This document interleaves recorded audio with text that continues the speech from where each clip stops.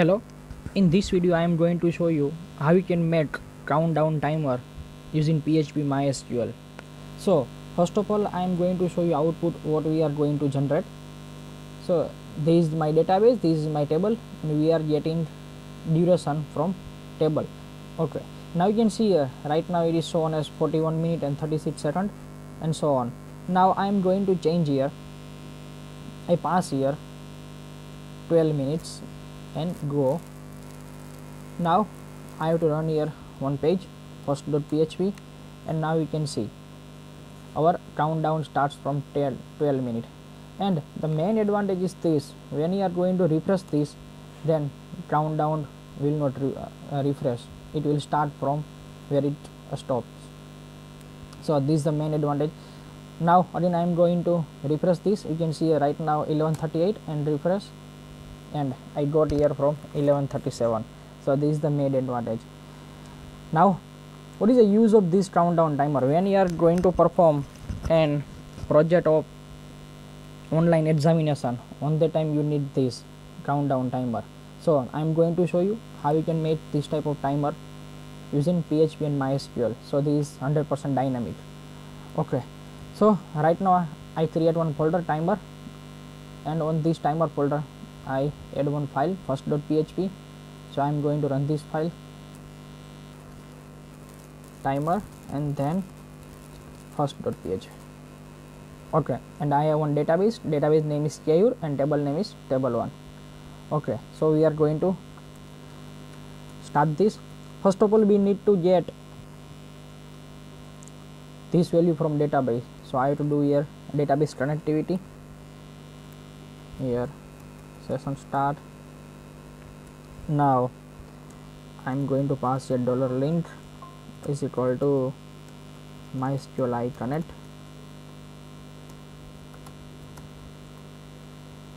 and here localhost root and password is blank. Now I am going to pass here mysqli select db, and our database name is Keyur, and we have to pass here $link. Okay, now we have to pass our select query,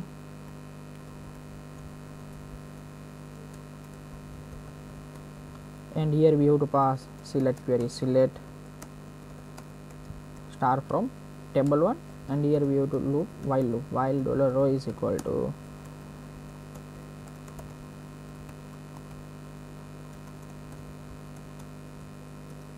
and we are going to take one variable $duration, and we start initialization blank. Now here we pass $duration is equal to $row, and we are going to pass here duration. Now this duration we are going to store in session. So underscore session duration is equal to $duration. Now we want current time, so we are going to store current time in this session. Start underscore time is equal to date, and in this we need to pass capital Y, small m, small d, capital H, small I, and small s. This is for year, this is for month, this is for day, this is for hour, this is for minute, and this is for second. Now we need here end time. $end time is equal to this end time. We have to do like this: we have to take the start time and add our duration. We have to increase start time plus duration. So this is very difficult, so I copy and paste because there are so many dots and everything, but you can do it easily. We have to write like this: end time. Okay, now we are going to store this in session, and underscore time and is equal to $end time. Okay, So we store end time in also this session, and now we move on another file. File name should be index.php. okay. So this file is useful for when you are starting your exam. On that time you have to run this file, and after that you have to forward in your examination page. So now I am going to create one more page,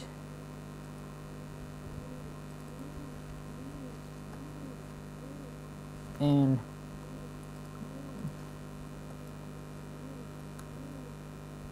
I am going to save here index.php. okay. So now we are going to perform code in this index.php file.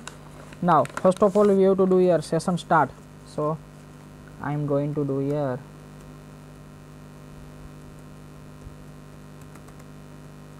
session start, and now we have to get response from another file. So for getting response I am going to take here one division name is division id is response, and now we are going to write ajax code.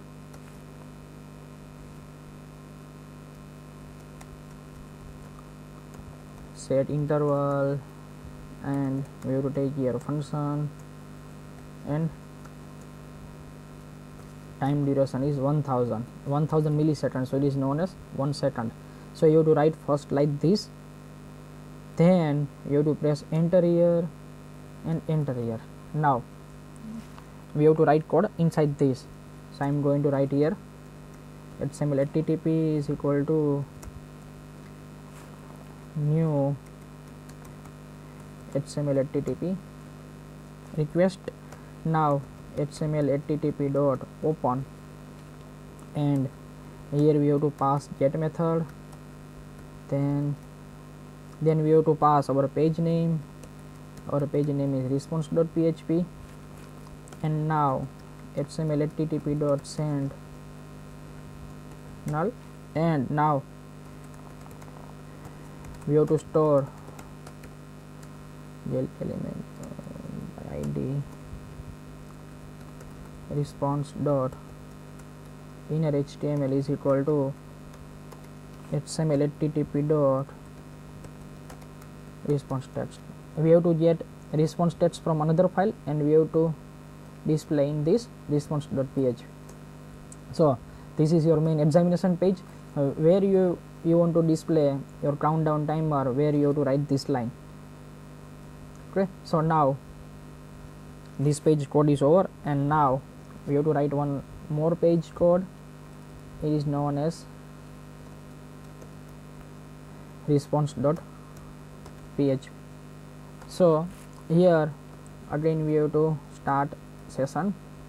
So session start, and now we are going to take one variable $from underscore time1 is equal to date.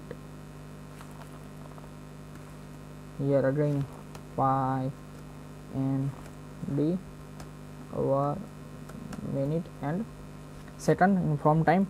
Now we are going to take one variable to underscore time1 is equal to the underscore session, and we are going to take variable end time. Now $time first. In this variable we have to make this time in converted string time.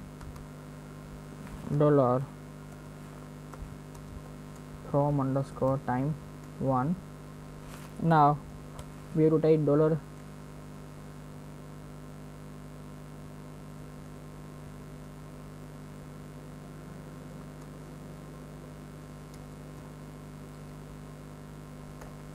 Time, and now we are going to take another variable time second, and here we are going to take $2 underscore time1 $2 underscore time.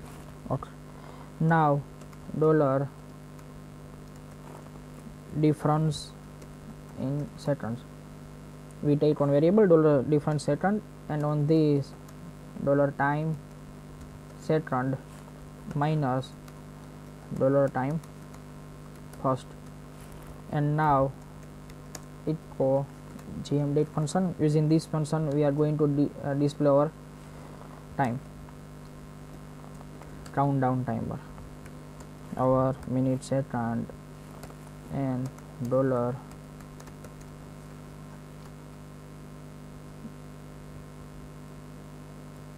difference in second. Okay, so code is over, and now we are going to check here if we are getting error or not. Oh, we are getting nothing, so we have to check what is the problem. So I think our problem is here. Now I am going to check here what is the problem. Yeah, we have to write here document.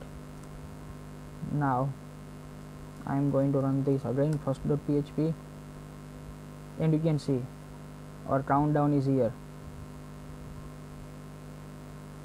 Why we get, okay, we have to check here what is the problem. From time 1 date ymd his to time 1 session end underscore time first string to time from time 1 time second to underscore time 1 different second time second minus minus not equal to.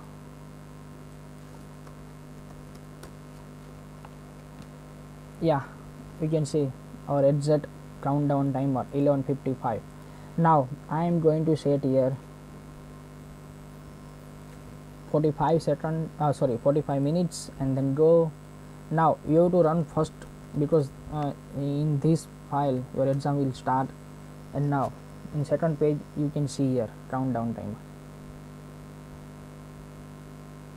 Now you don't want, this is for hour, this is for minute, and this is for second, but you don't want this hour, then you have to just remove here, and now you can see only minute and second. And you want hour, then write like this, so you can see here. Now you want big font, so you have to change here in indents, go in style, then font size.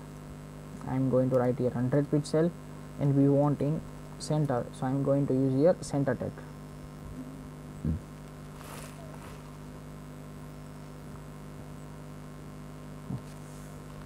So this way we can make a dynamic countdown timer using PHP, mysqli, and ajax. So thank you so much for watching my video. If you like my video, then please share it so maximum people can use this. Thank you so much.